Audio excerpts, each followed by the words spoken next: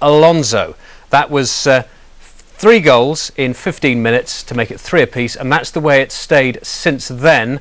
With 11 minutes to go, we could be heading for extra time, and one imagines that with tens of thousands of Liverpool fans watching the game on Merseyside itself, those who didn't get over to Istanbul, Sky's Paul Harrison is with them, and one imagines, Paul, that the atmosphere is somewhat different over the last half hour or so. Yeah, absolutely. This is the Argos pub at Anfield. I'll give you a quick swing round of the camera just to see the faces that once were glum and now are no longer glum. Basically, when Gerrard put it in the back of the net about 7 minutes into the second half, the whole pub transformed from being pretty miserable, as you might imagine, to now, waiting with bated breath that they might actually get the victory. Let's have a chat with Steve. He's with me. Steve, you were pretty unfortunate enough to talk to me at the end of the first half. Yeah. A pretty different story now. Well, yeah, I thought, get a bit of pride back in the first half. I thought 3-0, game's over. Get a bit of pride back. People were having a go at the team and that. Oh, it was unbelievable, really unbelievable. Got one back, and it's just been phenomenal. I can't explain what it feels to me friends. Just met a few lads over there. Travelled up from Wembley this morning. Lads who Liverpool supporters, one's in the car to go home tonight. That is what Liverpool Football Club means to so many supporters. One lad was saying to me how he was preparing to commiserate the night. How are you going to party through?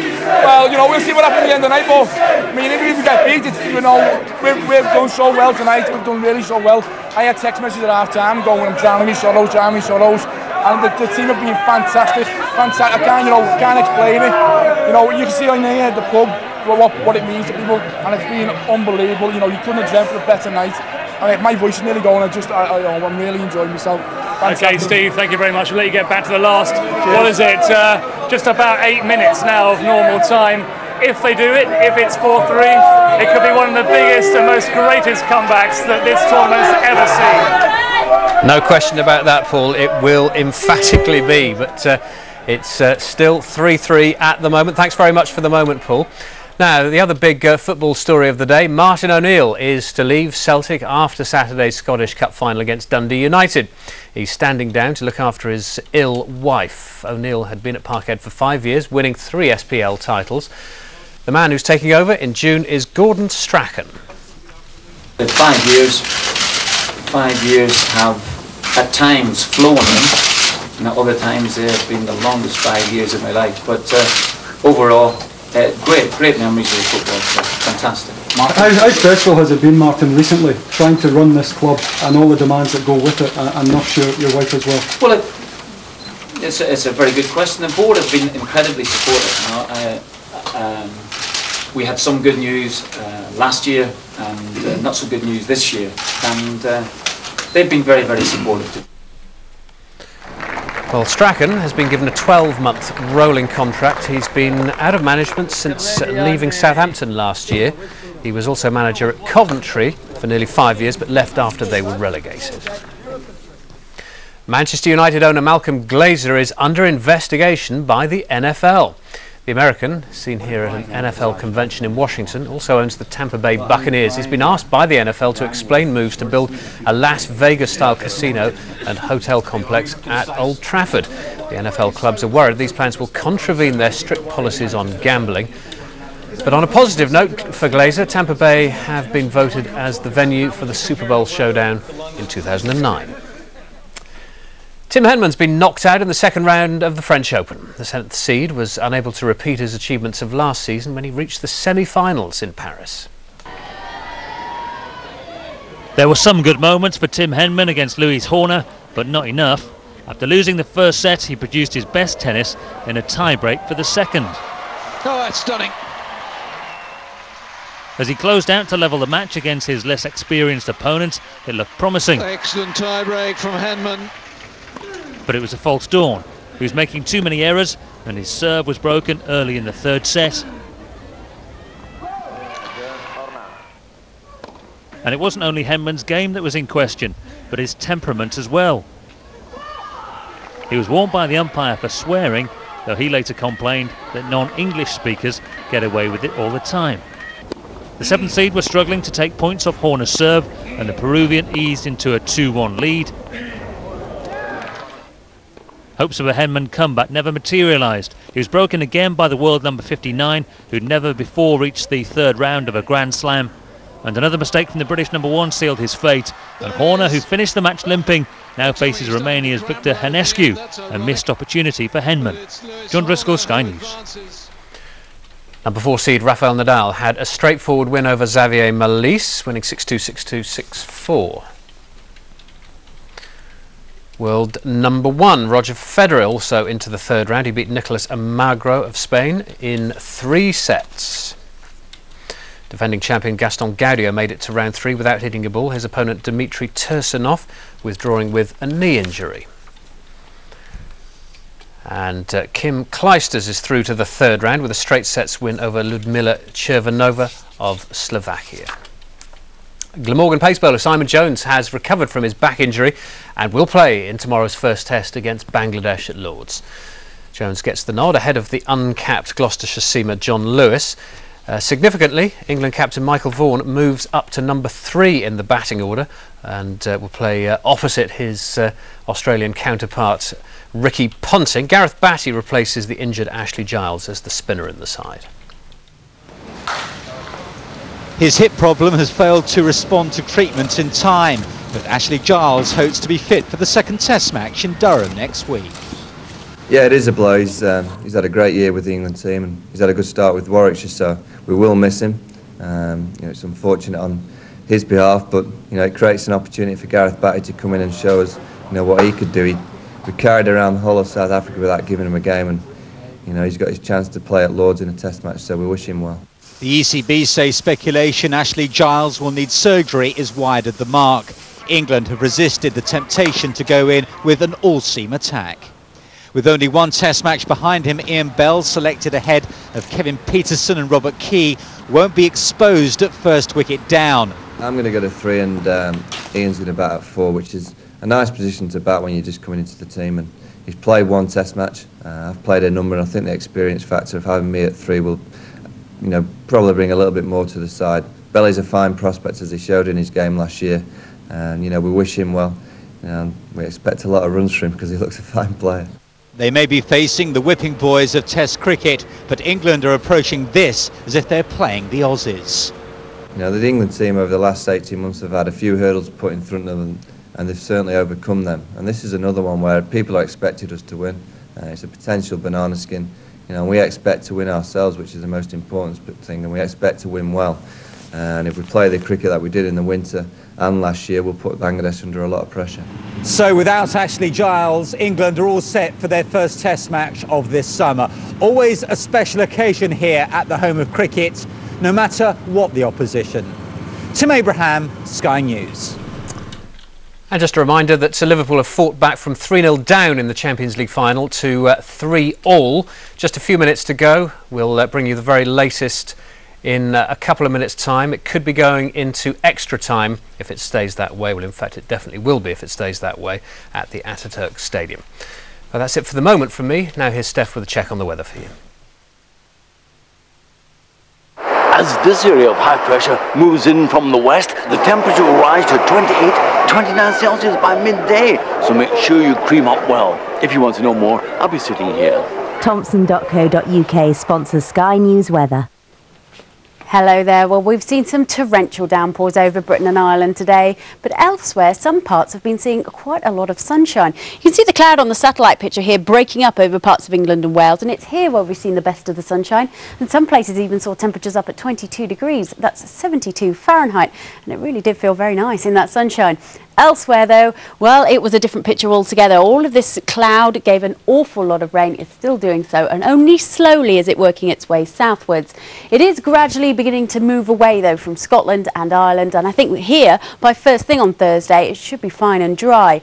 Temperatures, well, they won't get below 8 or 9, but it will feel a little bit cooler than that thanks to rather a stern breeze. That wind is also going to bring just 1 or 2 showers to western parts of Ireland, and perhaps 1 or 2 sneaking into the north of Ireland as well. Elsewhere across Scotland and Ireland, though, it's going to be a fine day with plenty of sunshine. That belt of rain, though, by lunchtime tomorrow, look at it. Barely any rain on it at all, just a little bit of cloud and patchy drizzle at times. That's over central England. But for the southeast, I don't think the rain or the cloud will get there. It might be a bit of a murky start, but that should begin to break up later in the day. And if you see some sunshine, temperatures will rocket up to 23 degrees. That's at 73 Fahrenheit. And even if you don't see that sunshine, it's still going to feel really quite muggy. Still going to stay unsettled for the next few days, though. On Friday, well, with a low pressure just to the southwest of us, we're going to see plenty of rain working its way northwards, and it's going to be quite breezy as well. That low pressure then makes its way across the Irish Sea on Saturday, still with lots of wet weather associated with it and plenty of showers as well. Eventually, that low pressure should move away, though, and on Sunday, things are looking far calmer. Perhaps still just a little bit of wet weather clinging on to the southeast before eventually even that moves away. And then I think for most of Britain and Ireland, it should be a fine day with plenty of sunshine, and in the sunshine, not feeling bad, 18 or 19 degrees. Across Europe, well, things have been brilliant today, and they're looking pretty good tomorrow as well, with very little showers to dodge at all. They're into injury time at the end of normal time in the Champions League final. Just to update you, Liverpool came back from 3-0 down against AC Milan to level it at 3 apiece. There's 2 minutes of injury time being played, and if it stays at 3-3, then we're into extra time, half an hour of that, and then penalties if needs be. At the moment, after that flurry of goals in the first hour, 6 of them in the first hour, it now looks as if something of a stalemate has developed. But as you can see, Liverpool supporters watching on Merseyside, a much happier bunch now. Paul Harrison, who has been spending the evening with them, joins us now. And Paul, what's the mood there like now? Well, pretty good. I think all these fans here are just utterly relieved that they are going to get to see extra time at the end of the first half. I think they pretty much thought it was all over. That is virtually completely the opposite now. They really think that they can win it. One chap I spoke to at half-time, he said, you know, we've been ruled out of all our games so far. We've always been the underdog and we've always come back. And now that the half-time whistle's blown, they'll be pretty much going into half-time thinking that we can do this. OK, Paul, well, I can tell you the full-time whistle has now blown, and there's some Italians looking pretty dejected on the bench, having tossed away a 3-0 lead, and they will really feel that they've blown their absolutely golden opportunity of winning this match. Liverpool back from the dead, 3 apiece, and now we go into half an hour of extra time. And one would think, Paul, that the momentum would be with Liverpool. They've made a couple of changes, but the momentum would seem to be with them now, wouldn't it? Yeah, that's right. Well, Ceze's on now. He had a pretty forging run across the right wing towards the end of that match, and you know, he really showed utter determination. He's on the pitch to give the team an extra boost. We saw at half-time Benitez pull off a defender, bring on Didier Hamann in the midfield, just to pretty much redress the balance. Perhaps in the first half, Liverpool being a bit defensive and not taking it to Milan. The danger, of course, always is you start doing that, and that opens up some gaps in defence, and Milan might be able to sneak and breach their defence and come back and score the winner. But they've done it so far. They've got to extra time. They're looking for the one goal that'll take them to win their first European trophy for 21 years. Indeed, Paul, thank you, yes. And just worth reminding us that these Italians, AC Milan, gave away a 3-1 lead just under a week ago in Serie A, the Italian Championship. They were 3-1 up against Palermo and drew 3-3. So this defence is porous, as we've seen before and have seen emphatically tonight. So it's 3 apiece in Istanbul. We're into extra time in the next couple of minutes.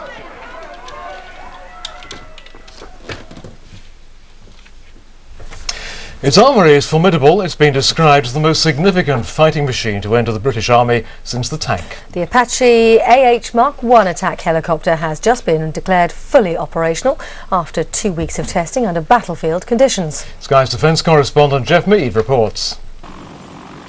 From today, Britain can field a weapon as intimidating as it is potent. The Apache helicopter gunship enters service as the main strike force of the Army's High Readiness 16 Air Assault Brigade. 5 years since the latest variant of the American-designed aircraft began assembly at Yeovil in Somerset, they go into action nearby. In a massive exercise codenamed Eagle Strike, the first of these £30 million flying tanks tipped the balance in a war game across Salisbury Plain. All 16 got airborne, flew ahead of the assault force. They went in to neutralise and identify those targets using the significant sort of technical package they have on board. The Apache programme, unlike so many other military contracts that strayed over budget or left soldiers short of essential kit, managed to hit its £2 billion price tag with all the accuracy of the armament it carries. They can speed into combat at up to 160 miles an hour and then dominate a large battlefield. They've got electronic sensors that can detect scores of targets miles away and then a range of weapons to destroy them at will. The psychological impact of this predatory warbird is of value too. Commanders say its reputation is so fearsome it could deter an enemy from even attacking in the first place. Accepted for active service, it may see action in Afghanistan in the coming months. Jeff Mead, Sky News, Merrifield, Somerset. The Queen will lead commemorations to mark the 60th anniversary of the end of the Second World War. She'll address the nation as part of a series of events planned for Sunday, July the 10th. But not everyone is happy about the timing of the commemorations. Some veterans say more should have been done to mark the end of hostilities in Europe back in May. Best of British! Today they created a little reminder of wartime London 60 years ago outside the Cabinet War Offices. An appropriate setting for the Defence Secretary to outline plans for a day of national commemoration to mark the 60th anniversary of the end of the Second World War. In a repeat of the D-Day celebrations, a Lancaster bomber will drop 1 million poppies down the Mall during a flypast by the Battle of Britain flight. And a salvo from HMS Belfast moored on the Thames will mark the start of a period of silence on July the 10th. It's been chosen midway between VE and VJ Day, precisely in order that those who fought in Burma and the Far East are not forgotten. But that decision has upset some veterans of the war in the Far East. Britain's celebrations to mark VE Day earlier in the month were described by some as low-key and off the mark, with neither the Queen nor the Prime Minister attending.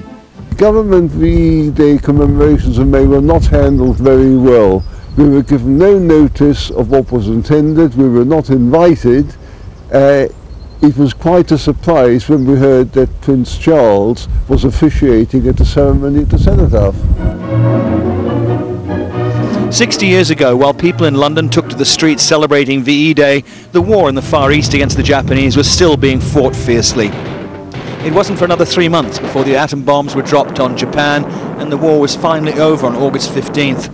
Some veterans believe that's the date that should be remembered in this anniversary year. When it was VE Day, people were enjoying here. We were fighting in Burma, and I lost 35 of my pilots to the Japanese. So the war was still on. The war had not ended at VE, not for us. Many of those who fought in the Far East will carry out their own commemoration services in August to mark the day the war really ended for them. Peter Sharp, Sky News. Now, speaking of pictures of Michael Jackson leaving court today, the defence now, of course, have wound up their case. That's Mr. Jackson leaving court at the end of the defence's case after a trying 60 days for him, obviously. A Hollywood actor told jurors the singer's accuser was, in his words, an unusually cunning teenager. Latest pictures for you there. You're watching Sky News, and still to come tonight. Ring ding ding ding ding ding ding ding bomb. Why this man is to blame for what could be the most annoying #1 ever.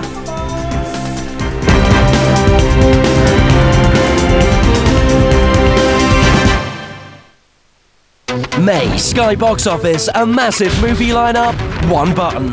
This week, Jude Law is... Alfie.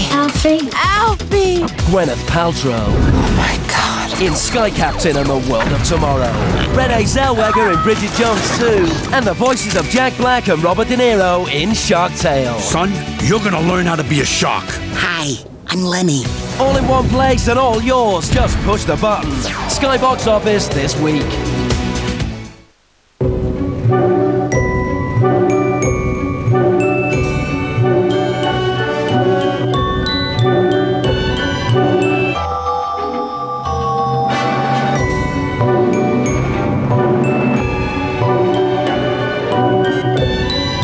Focus C-Max Compact MPV. Now available for May and June with 0% typical APR. Visit your Ford dealer for a test drive.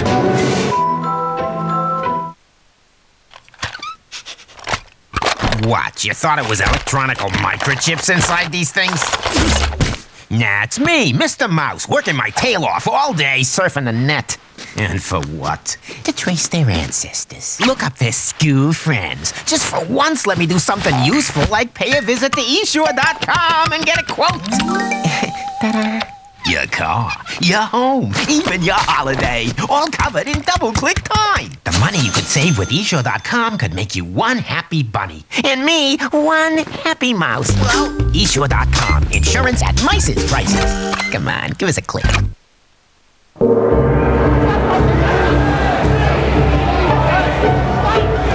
Many Chinese believe the number 8 brings prosperity. That's why in Hong Kong, people will pay millions of dollars for a number plate.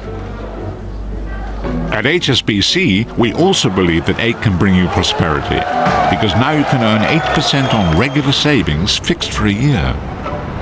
8% on your savings, a great reason to bank with HSBC. When you had diarrhea this morning, you had a choice. Did you hope it might go away by itself?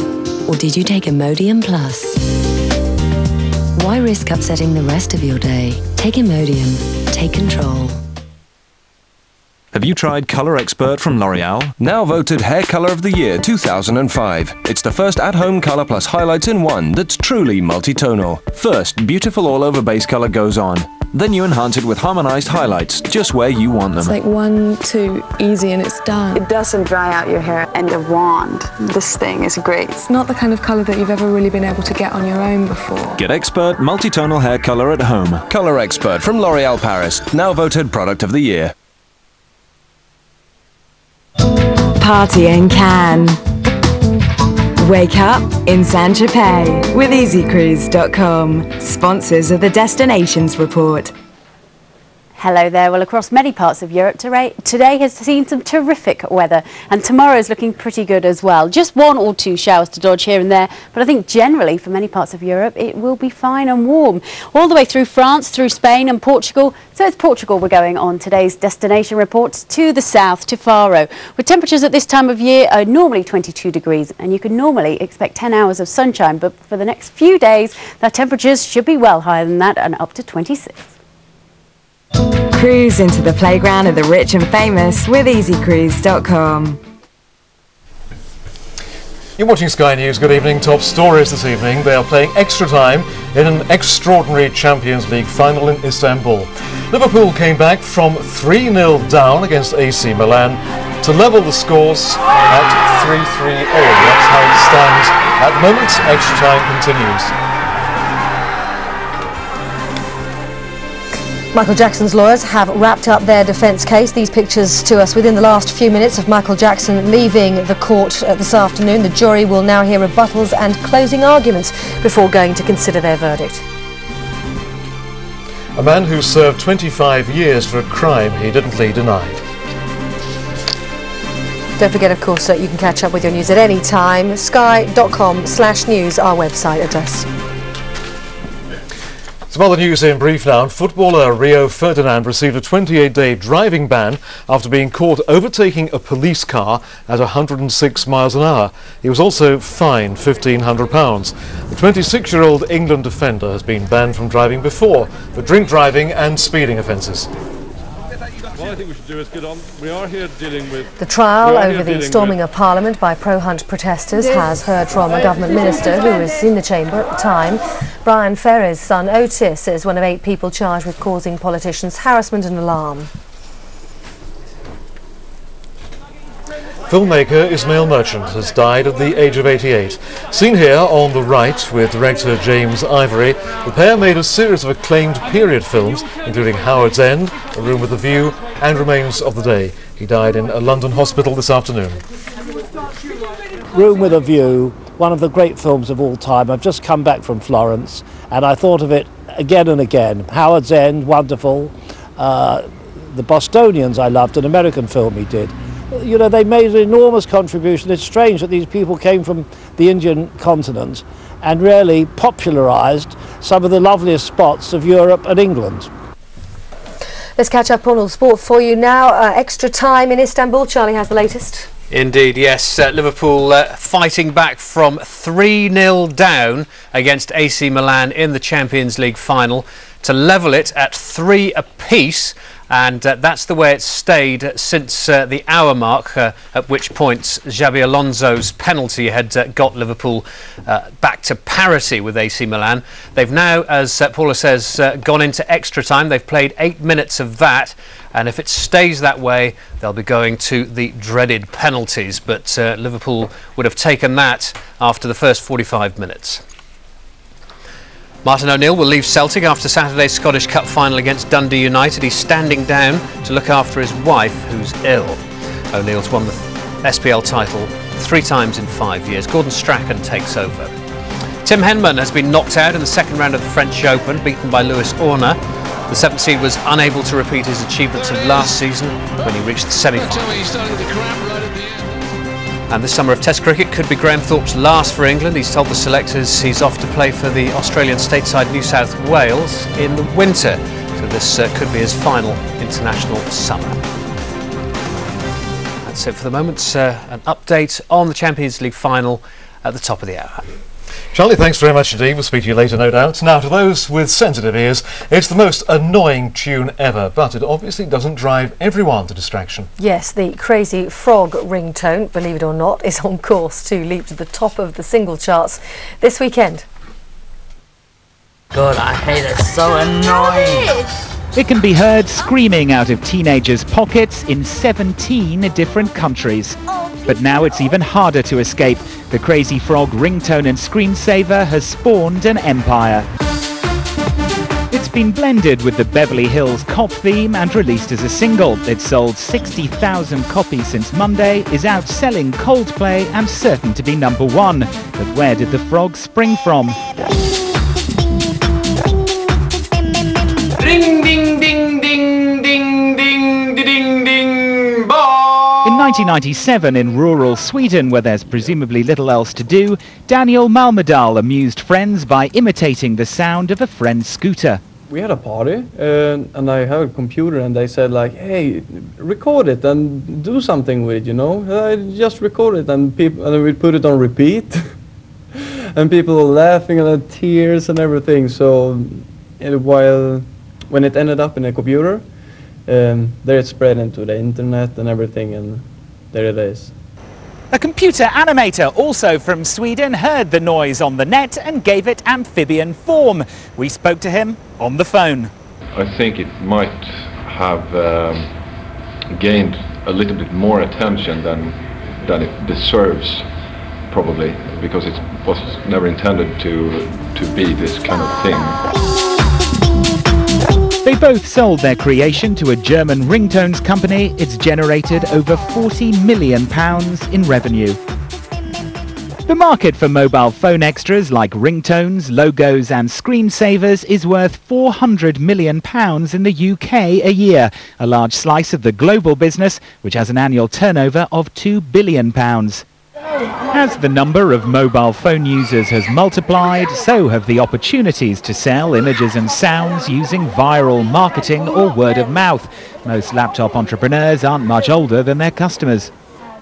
You know, many of the real leaps that we've seen both in the internet, on mobile, but also interactive TV have been done out of people's garages, and I think that's one of the most exciting parts of this industry. And for the mobile phone operators, I think they're only too happy to have some really interesting product to sell to the users. So where one frog has jumped, other cartoon creatures will follow, crowding the ad breaks on music channels. Expect the ringtone menagerie to dominate the charts, as well as the handset. Robert Nisbet, Sky News.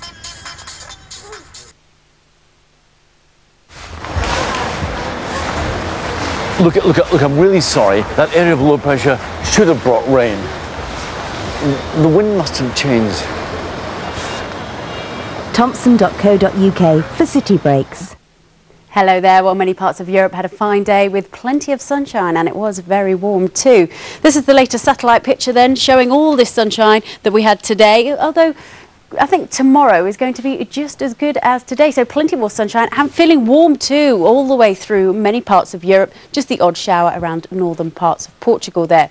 For us though, well, that seems a world away for some of us because we've seen some very heavy rain. It's gradually working its way towards the southeast, fading out a little bit as it does so. So by first thing tomorrow, it's lying across northern parts of England through Wales and down towards the southwest. For Scotland and Ireland though, things here are eventually beginning to dry up, and it won't feel too bad either first thing. Temperatures no lower than 8 or 9 degrees, although there will be a bit of a breeze. At least it should be a bright start and it should be a fairly sunny day. Just 1 or 2 showers to watch out for, particularly for western parts of Scotland, but also 1 or 2 just sneaking into the northern parts of Ireland. Now this area of rain here, it's going to continue its journey towards the southeast, but never quite reaching the far southeast corner. So here it will be very humid again, and if the sun does begin to break through the clouds, you may see those temperatures again up to 23 degrees. That's 73 Fahrenheit. So a very warm day again for the far southeast corner. Now over the next few days, things are going to stay very unsettled. It's thanks to a low pressure that's gradually going to work its way across Britain and Ireland on Friday and Saturday. It's got a lot of wet weather associated with it, so on Friday lots of heavy rain, pretty strong winds too. That's working its way up from the south. Still with us on Saturday, although it should have moved away by Sunday, and hopefully for most of us a bright day.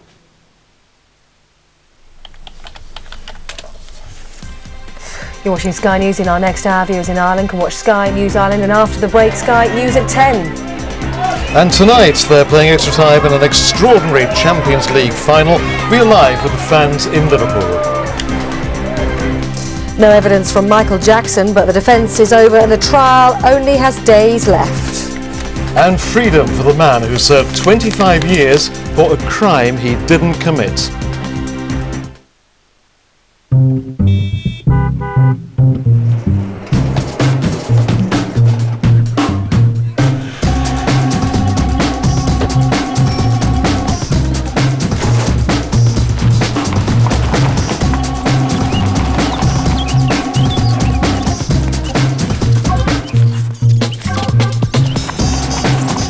XC90, because life happens all at once.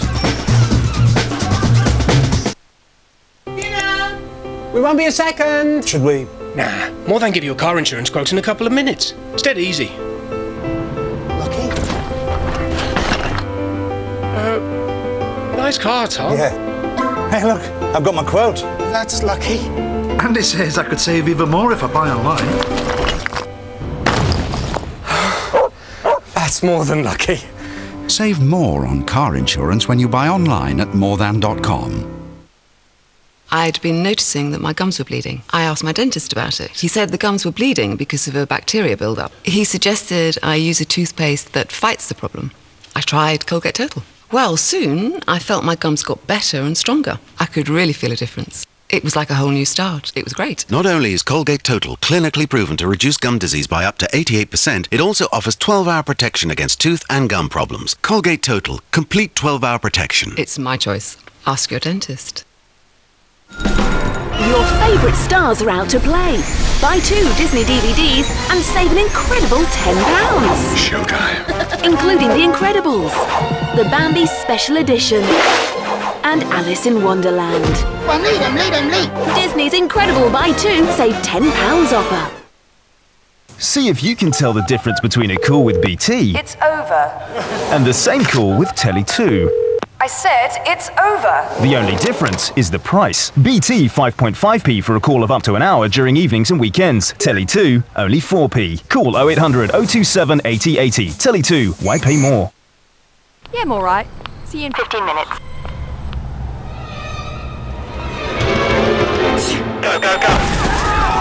For fast relief from allergies, call on Benadryl. It's the only allergy capsule that starts working in just 15 minutes. Benadryl. When we say it's fast, we mean it's fast. All clear. This could be what you're looking for. Sky Movies is the best place in the world for movies. Movies. Movies With more. More. film. Then I have had Lovers. Whoa. From hot house to block. faster. My genre's thriller. Whatever it Is that blows your mind. rocks Your world. We Got it. everything. Hundreds of movies to match your mood. Sky Movies.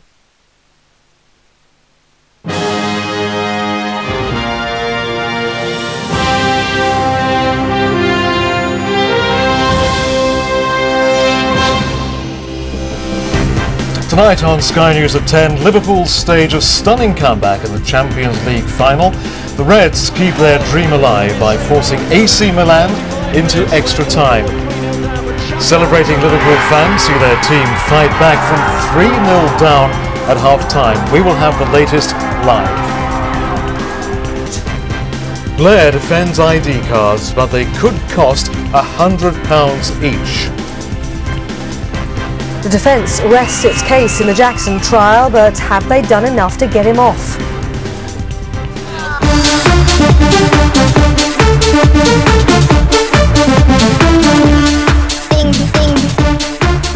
And ringing up millions of pounds in sales, the ringtone now soaring up the singles charts.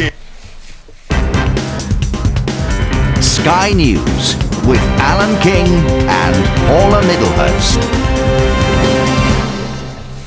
Very good evening and welcome to Sky News at 10. It's been a football match like no other and it's not over yet. Indeed, the Champions League final between Liverpool and AC Milan really has been a game of two halves. The first half was nothing short of disastrous for the Merseysiders. Milan quickly went 3-0 up. But Liverpool emerged from the tunnel in blistering form for the second half. They scored 3 goals in just 14 minutes. They are now into extra time. Well, they've just finished the first half of extra time, actually, and our sports presenter Charlie Thomas is here with us. This is the stuff that football history is made of. It's absolutely unprecedented, extraordinary stuff, Paula.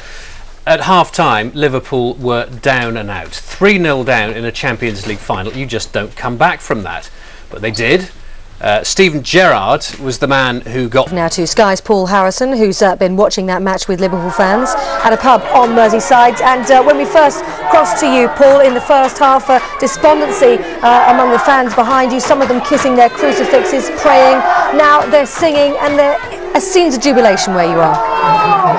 Yeah, absolutely. These guys are going to be singing all the way to the end. They're right behind Liverpool. They saw the first half go completely against them. It was disastrous for them. Some were even leaving the pub and going home. They thought there's no way that we can pull back from 3-0 down. They then saw those smiles written across their faces at the end of full time, 3-all. But really, the extra time's gone pretty much even Stevens so far. What these fans do not want to see, though, they do not want to go to penalties.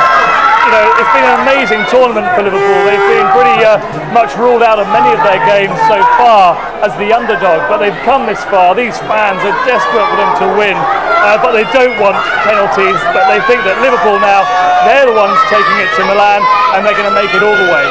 Paul Harrison, for the moment, thanks very much. They're into the 20th minute of extra time at the moment. We'll obviously keep you posted on developments in that game and bring you the final score just as soon as we have it. The game's still very lively, as you can see. A man who spent a quarter of a century in prison for a crime he did not commit has had his conviction quashed. Paul Blackburn was wrongly jailed for the attempted murder of a 9-year-old boy. His case has been described as one of the worst miscarriages of justice in British legal history. But he's always insisted the confession he made to police as a child was extracted under duress. The judges at the appeal court were highly critical of the police and their investigation. They said such a lengthy questioning of a 15-year-old boy without a parent or a guardian gave them real cause for concern. And without the confession, the evidence against Paul Blackburn was circumstantial and of limited weight. His legal team argued the confession was fabricated. The appeal court judges agreed, saying there was now evidence of significant police involvement in its wording. Without the confession, there was no case.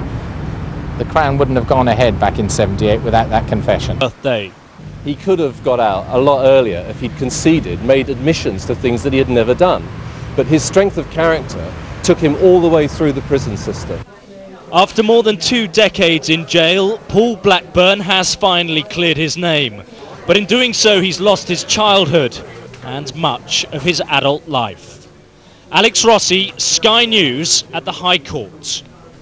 ID cards could be compulsory within a few years, and they could cost almost £100 apiece. Today the government said it would plough on with its plans and revealed more details.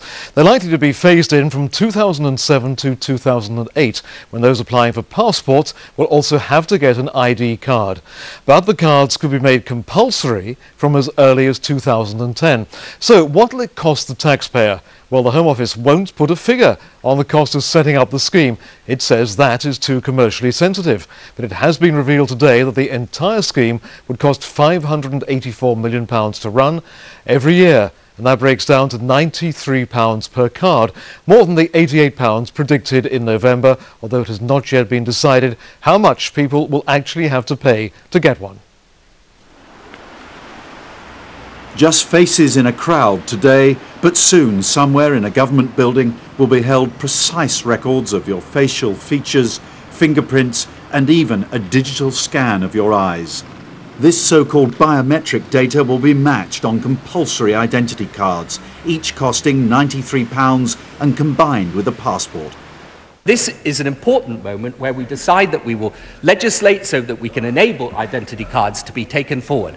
Trials involving 10,000 volunteers have already been carried out. There have been hitches with the technology, and some critics fear that today heralds a new Big Brother society.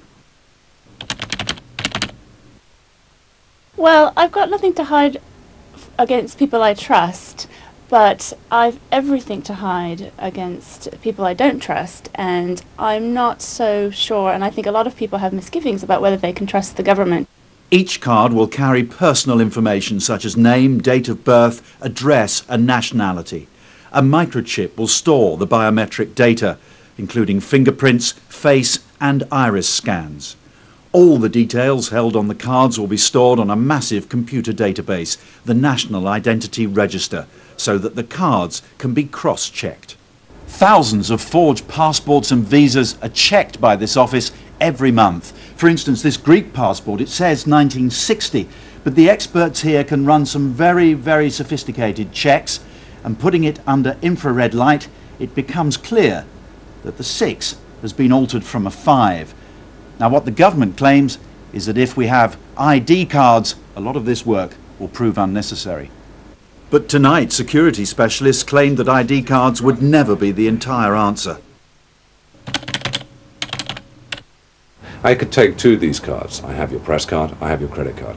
Give me an afternoon, £50 and a DIY centre, and I could duplicate your identity and be walking through the gates to Downing Street this afternoon. And the annual cost to the taxpayer for operating ID cards, £584 million. Tim Friend, Sky News. A murder hunt has begun after the body of a 17-year-old girl was found in wasteland near home. Jeshma Retata disappeared last week, just days before her 18th birthday. She was about to sit her A-levels and be described as a talented actress and singer. Police are appealing for anyone with information to come forward. The footballer Rio Ferdinand has been banned from driving after he was caught overtaking a police car at 106 miles an hour. He was taken off the roads for 28 days and fined £1,500. It's the 26-year-old England defender's 3rd driving ban. The film producer Ishmael Merchant has died at the age of 68. As part of the Merchant Ivory partnership, he made films such as A Room with a View, Remains of the Day and Howard's End. He died in a London hospital this afternoon after suffering stomach problems over the past year. Room with a View, one of the great films of all time. I've just come back from Florence and I thought of it again and again. Howard's End, wonderful. The Bostonians I loved, an American film he did. You know, they made an enormous contribution. It's strange that these people came from the Indian continent and really popularised some of the loveliest spots of Europe and England. The Michael Jackson trial has heard from its final witness. Actor Chris Tucker told the court he'd warned Jackson about his accusers' wheedling and cunning ways. The singer's defence team have now wrapped up their case. There could be a verdict as soon as next week. The defence rests, but Michael Jackson can't. His face seems full of bewilderment and pain. His shuffle into court seems more ponderous than ever.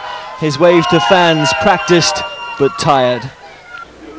Comedian Chris Tucker's evidence brought Jackson's defence to a close.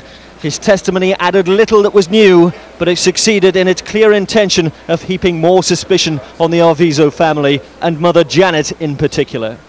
He told the jury she, Janet, was frantically saying I was their brother. She loved me and all this stuff. I was getting a little nervous because my whole thing was to help the kid, Gavin, not to get attached to the family. Tucker's willingness to recall detail for the defence, however, was matched only by his forgetfulness before prosecutors. He is more stubborn. He is not willing to give any more information than he is really asked for, unless it's something he seems to think is going to help the defense. That's the only time he's volunteering information. Michael Jackson must now endure perhaps a further week of witness testimony from prosecution and defence, then closing speeches before the jury finally retires to consider its verdict on the 10 charges against him. He faces 20 years in prison. Prosecutor Tom Snedden is keen to get back on the offensive after days of attacks on the Arvizo family. He's called Jesus Salas, who worked at Neverland, to pour scorn on Jackson's claim that he never drinks. Salas says he saw Jackson drunk in the presence of his own children at least 3 times. He told the court, "To me, it was not safe for the kids to be around him." Thomas Mesereau's dramatic words, "The defence rests," have only served to heighten the tension and anxiety for Jackson. He said before this trial he wanted his day in court. He's had it now without uttering a word in his own defence. And soon a jury of 12 will decide his future. Ian Doveston, Sky News, Santa Maria. Well, we're using actors to recreate the vital moments of the Michael Jackson trial throughout our coverage on Sky News. You can see a special half-hour programme featuring the day's evidence at 9:30 and 2:30. That's Tuesday to Saturday, and that's repeated throughout the day on Sky News Active. It was billed as David versus Goliath, a young rising star of the Tory party taking on Britain's longest-serving Chancellor of modern times. But George Osborne's battle with Gordon Brown wasn't the only heavyweight Commons clash, as MPs got back to business today. Sky's Glenda Glaser was ringside. It was a day which promised not one but 2 headline bouts in the Commons, and ringside seats were hard to find. Topping the bill, the latest round of verbal sparring between Tony Blair and Michael Howard. Round 1. But the first Prime Minister's questions of the new Parliament didn't live up to its billing. Like 2 exhausted fighters in the 15th round, the 2 men traded blows without ever really connecting. Michael Howard wanted to know if the Home Secretary wants young offenders to wear uniforms. But the Home Secretary promptly backed her up, saying that putting offenders in orange uniforms is not only a goer, it's happening now in many parts of the country. So what's the policy? Is it a goer or not? There are already. You're the goer, shouted Labour MPs, but since Tony Blair has also announced that he's going, he didn't join in. That would be most unkind. Next up, in the red corner, heavyweight champion of the economy, Gordon Brown, and in the blue corner, the young pretender still fighting at lightweight, 34-year-old George Osborne. Round 2. The new Shadow Chancellor looked and sounded nervous and very young. Now, I know he sees himself as Prime Minister in waiting. I only hope that he proves better... I only hope he proves better at being Prime Minister than he has been at waiting. Oh dear, he'll need some better jokes than that if he's going to survive with this audience. But things did get better, and he ended with a flourish. Mr. Deputy Speaker, it looks increasingly like this 20th century Chancellor is running out of answers to the challenges of the 21st century. But Gordon Brown was clearly enjoying himself. Mr. Deputy Speaker, let me start by saying what a pleasure it is to welcome the new Shadow Chancellor. And I look forward to answering every point that he made during the course of my remarks. It's always a pleasure to welcome a new Shadow Chancellor. In fact, since 1997, I've had the pleasure of welcoming 7 new Shadow Chancellors. All 4 men will be back in the ring soon enough. George Osborne doesn't yet match the skill, power and strength of the other 3. George Osborne is well aware of the limitations of his youth. He's already said he's not going to stand for the Conservative Party leadership this time around, but he's going to have to really work very hard on his technique if he's going to rise up and match the man facing him across the dispatch box, Gordon Brown. Glenna Glaser, Sky News, Westminster. It's been an extraordinary night in football. For the latest on the Champions League final in Istanbul, Charlie Thomas is with us. They've just finished extra time. Charlie, what now? Well, let's just update you. They were Liverpool 3-0 down at half-time. They fought back to 3-3 and it stayed that way for the remainder of the match. As Paula says, it was extra time and that finished 3-3, so it's now penalties, drama right to the end. Dudek making an incredible double save from Andrei Shevchenko, and Liverpool had a free kick with the very last kick of the game. Didn't work out. Paul Harrison's been watching with a lot of Liverpool fans on Merseyside, and what's the mood there now? Well, they're still singing. They'll be biting their nails for the next 20 or so minutes while these penalties are sorted out. I was speaking to some of the fans earlier on. This is really not what they wanted. They really wanted to win the game outright, even if it was in extra time. Penalties is not what they wanted at all. Steve is with me. You've been all the way through this game. You've been the highs and the lows. It's been an amazing game, hasn't it? It's been emotional to say the least, but you know, we would have said at half time that we would be on penalties. No one. It's probably the greatest comeback ever. It's like the greatest escape, isn't it? Greatest comeback ever anyone ever done in the Champions League. I mean, all disrespect both teams. This game will be, it would be sold on DVD. It would be the greatest ever. Greatest cup final ever. And respect both teams, but it's a lottery. That's all we can do. What happened in about 27 minutes of extra time? There was very, very nearly a goal, but a great save, wasn't it? Jersey, he had the critics over the year and that, but he made a great save, and then the second one was that's just instinct. That's just pure instinct, and that's a world-class save. And you never know, that might go out to win even in the first half, the second half. He made a great save off Shevchenko. He made it 4-0. But that one, that might have been a change in the game. That one was, he kept us in it. And that's all we can do with a hero. He's had his critics, but the man's done very well tonight. It's been not a great season for you domestically, but in Europe you've done fantastically. It would be a catastrophe if you didn't win now. I know, yeah, I mean, it's frustration in the Premier League that we haven't done as well we should be doing. Beating great teams like Chelsea, Juventus, Bayern Leverkusen. And it is really frustrating, but let's hope we can win this and put ourselves back on the pinnacle where we should be. Some of European football. The team, the fans, you made them all here. Support all across the city, across the country. It's been fantastic. Let's hope we can just give them something else now.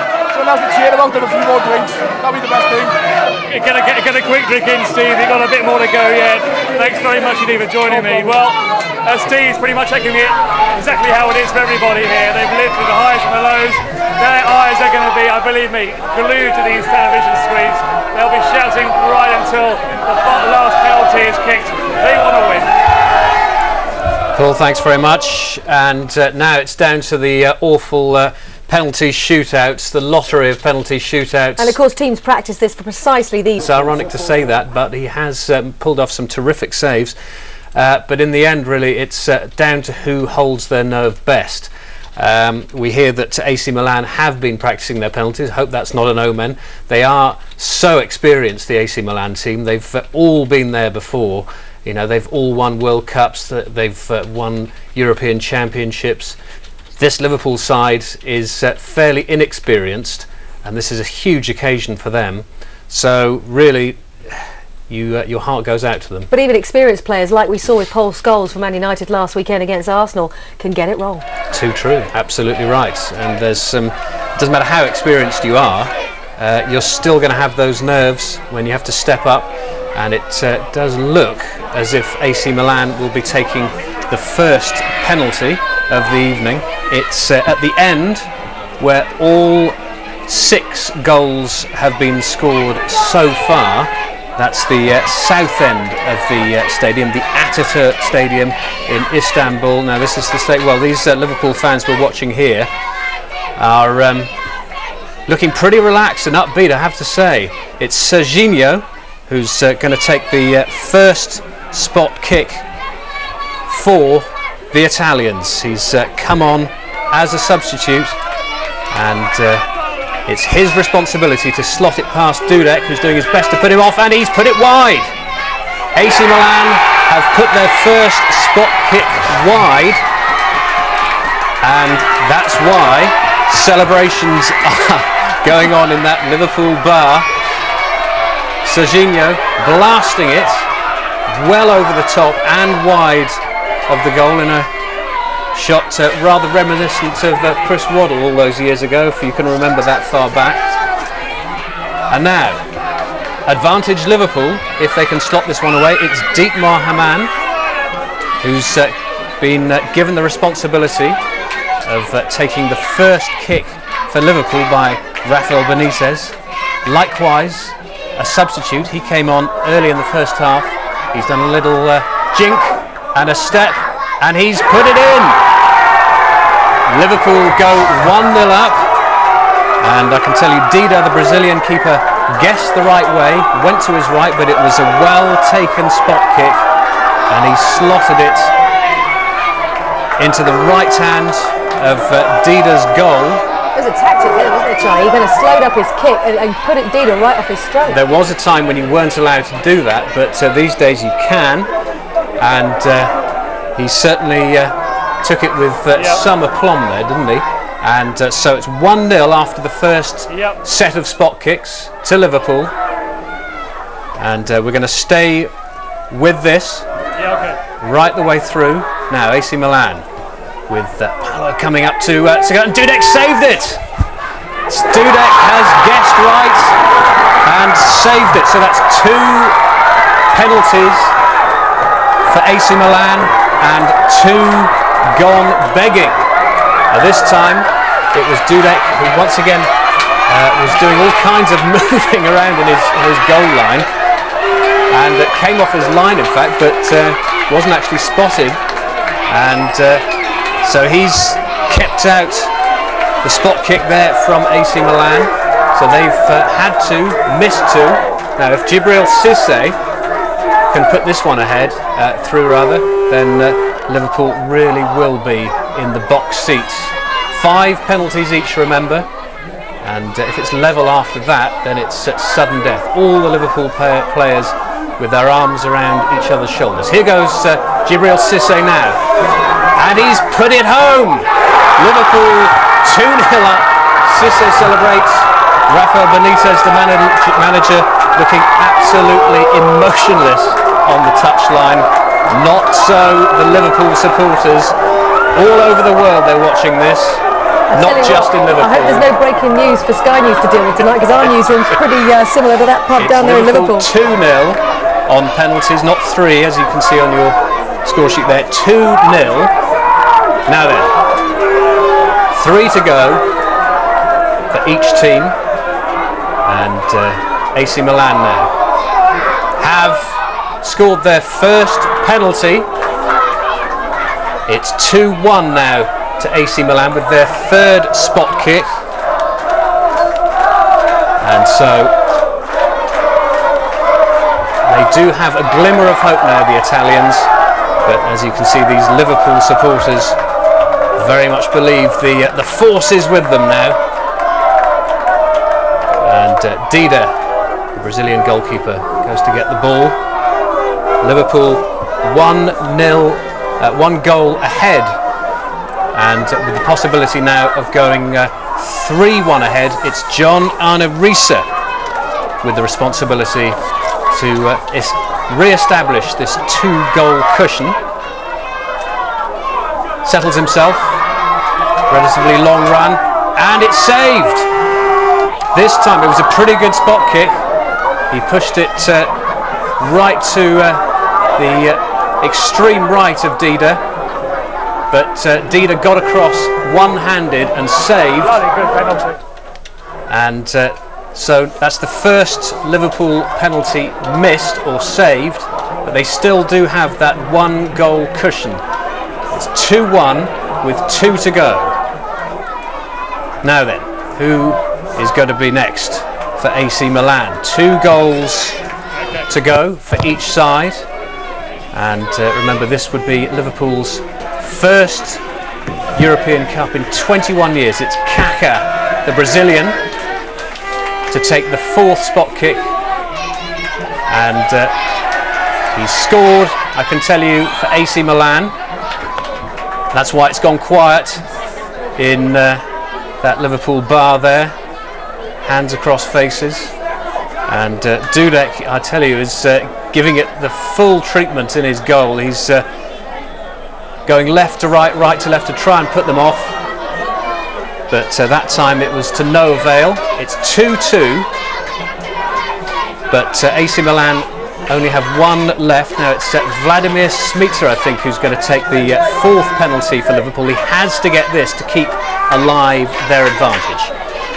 Here goes Smicer now, and takes it beautifully. Wait for the cry, there it is. These Liverpool supporters getting a slight delayed coverage here. We're getting ours here in the studio just a few seconds ahead of them. So, with 4 penalties down, 1 to go. If this is saved by Dudek or it's missed, Liverpool are European champions. It could all be decided by this very next kick.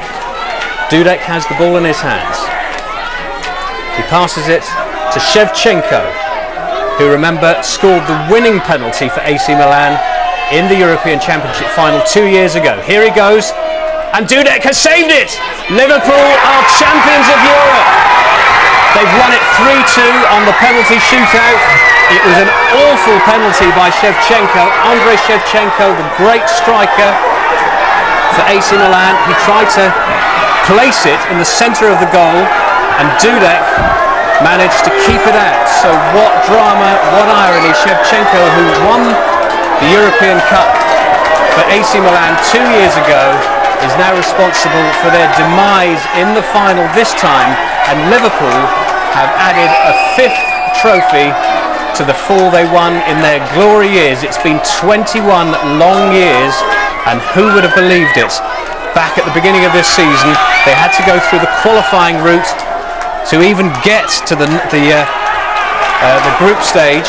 They managed to get through that. No one ever could have believed that they would have got that far. They then went through the knockout stage, knocking out teams like Bayer Leverkusen, and now have won it 3-2 on penalties. Let's go back now to Paul Harrison, who's with those ecstatic Liverpool supporters. If you can hear me, Paul, it's back to you. Well, as you would imagine, you cannot even bear to be here. It is unbelievably noisy. People are unbelievably happy. They can barely believe it. After the first half, when they were 3-0 down, one fan said to me, you know, I believe in the Reds. The Red Boys will get back, will pull back. And they did. They pulled back to 3-3 at the end of normal time. A little bit of a hiatus in the extra time, pretty evenly matched. But the Red Revival, what a great game. Started by Gerrard in the second half, then Smicer, then Lonzo. This season they finished 5th. But to have a tournament which is not defended by the champions, surely some rethinking has got to be done there. But let's not think about that at the moment. Liverpool are champions of Europe. They've beaten AC Milan, the veterans of Italy, 3-2 on penalties after it finished 3-3 after extra time. Well, scenes of jubilation in Liverpool tonight as they win on penalties. They're the new European champions. Welcome back to our viewers from Ireland. Sky News viewers in Ireland just joining us as we see these scenes live in Liverpool tonight. They've won on penalties. They're the new European champions in the final against AC Milan in Istanbul tonight. Extraordinary scenes, Charlie, tonight in Istanbul.